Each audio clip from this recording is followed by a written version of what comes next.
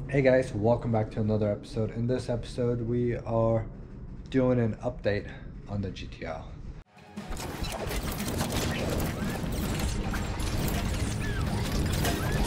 Alright guys, welcome back. We are working on this GTO finally.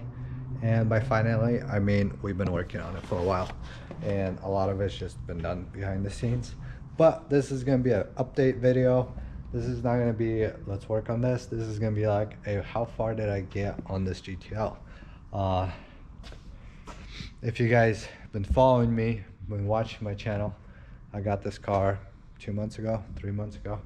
And there's a lot of stuff that I've been waiting on, parts, trims, stuff like that to get my body panels done. And the car's been standing there for a while. But I finally received them not too long ago, and I get to finally work on it. So lately I've been doing a lot of work behind the scenes, and if you're wondering why the car's high, it's because it's lifted, which is also a brand new addition to the shop.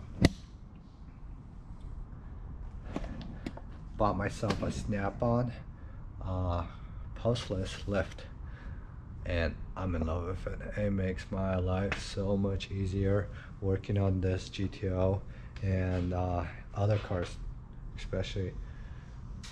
You lift it to where you need it. Right here, check this out. I'm working on this panel and I'm not breaking my back. It's wonderful. It's like, yeah, it's awesome. Anyway, back to the GTO. I got a lot of this stuff been sanded.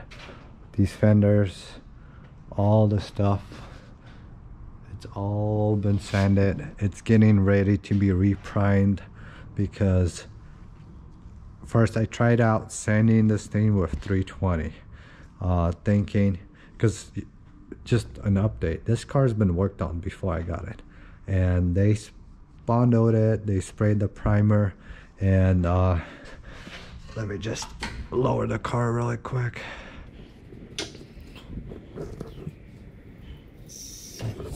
All right, now it's a little lower. I can actually show you what's going on. So this car's been worked on before it got to me, and they sprayed everything with primer. It should have been all block sanded, 320, 600, and ready for paint. The issue was the bodywork was done really terribly, and I started sanding it with 320. Then I realized I need to go higher, and then or lower, and so I went down to 180, then I went down to 120, and then basically 80, 120 depending on the spots, and on and on.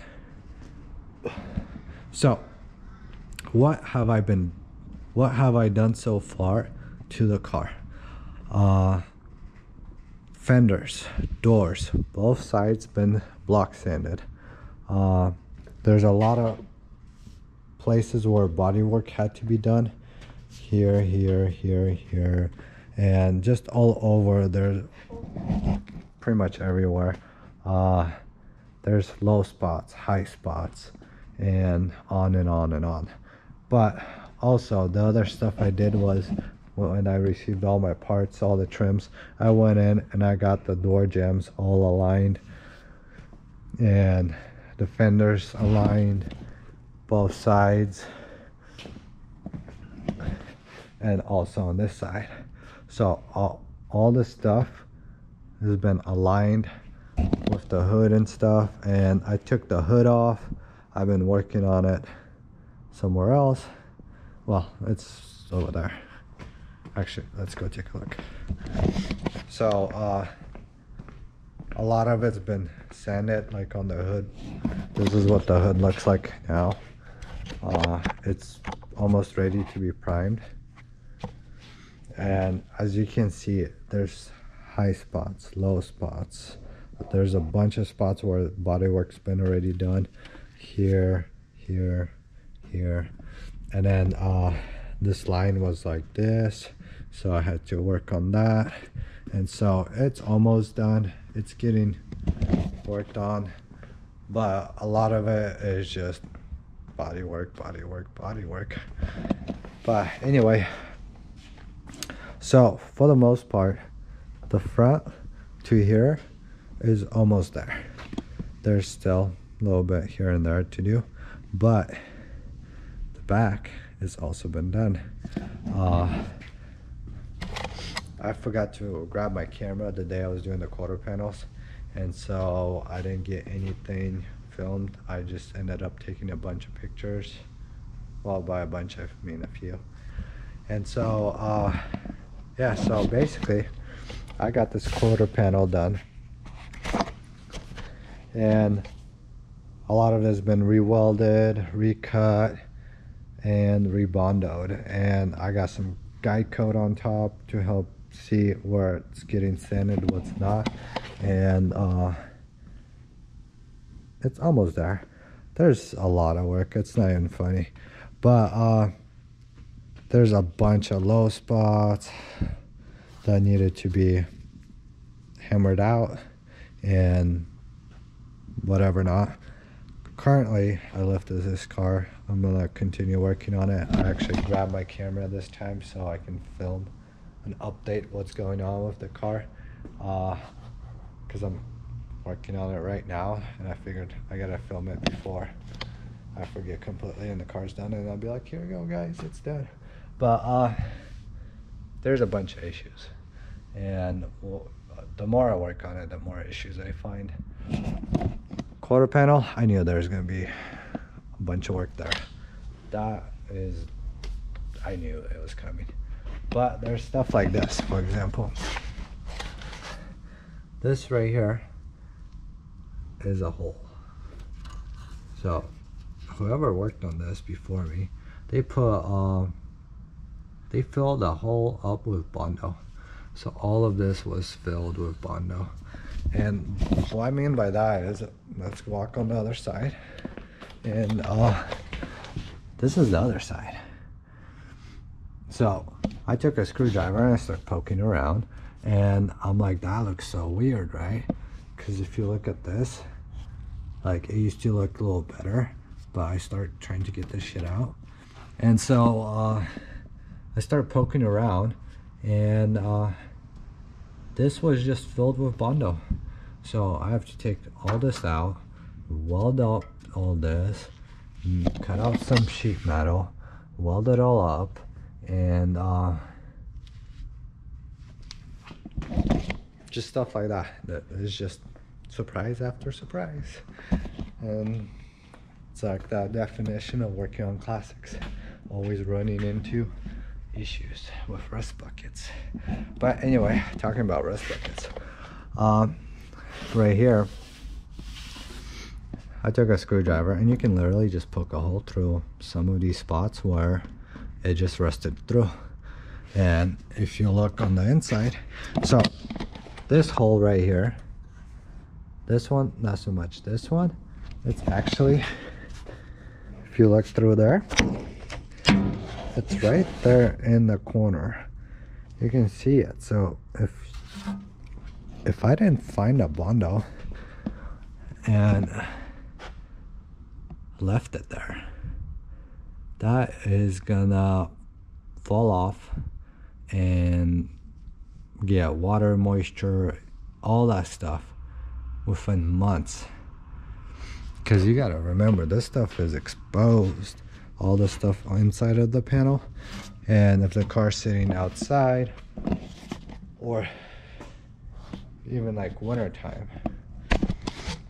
like winter times when you go in the car and it's moisture or whatnot, that stuff would have been done. So luckily for me and my handy screwdriver, I got a bunch of welding to do. So that's what I'm currently working on. I gotta figure out these fender walls, whatever you call them, and then also gotta weld up this, weld up all this, re-weld it. Still gotta figure out what I'm gonna do there. Maybe cut out a new sheet. And but anyway, right here there's just Bondo right here. All this is Bondoed. And so I'm gonna have to clean that up and clean this whole bay, because you got junk here. I just took the wheels off, so it makes my life easier. But anyway, that's enough of that. That's currently what I gotta do before I continue doing more body work. I gotta make sure everything's welded up and go on from there. Taking a look at the back. So the roof's been sanded. For the most part, it's all straight. Once this stuff gets sprayed with primer, the whole thing, it's gonna be block sanded, and then it's gonna look pretty good. A lot of this stuff, it looks like a mess, but it's almost there. Trunk lid, ran into an issue with that too. Whoever was working on it couldn't get the lid aligned, and once again, with my handy screwdriver, I went to this quarter panel, and a lot of times when I do body work, I like to go in and I just knock. Do you hear that metal? Yeah, it wasn't there. And also on this side, this is all metal now. It wasn't there before either.